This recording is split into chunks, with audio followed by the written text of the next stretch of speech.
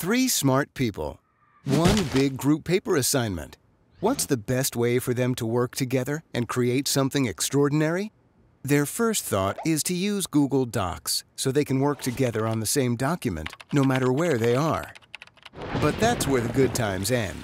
Google Docs just isn't as powerful as Microsoft Office. You can't create great-looking charts, slick headings, or eye-catching image layouts, for example. And forget about tracking changes. In fact, these three know they'll spend a lot of time copying their work between Google Docs and Microsoft Word and fixing the formatting just to get it ready to turn in. What a hassle. That's why they're going to use Microsoft SkyDrive and Office instead. They're designed for each other. So the three of them can work together online and still get the features and formatting they want. At the library, Alyssa logs into skydrive.com, creates a new document using the Word web app, gives it a name, and shares it with the team.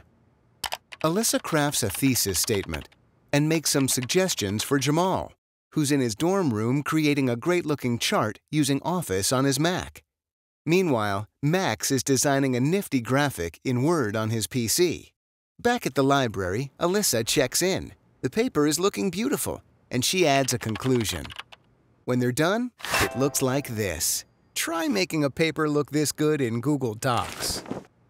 Thanks to SkyDrive and Office, these guys had more time to do the important things, like, well, creating an awesome paper. For your next project, make the switch to SkyDrive. It's the better way to share and work together.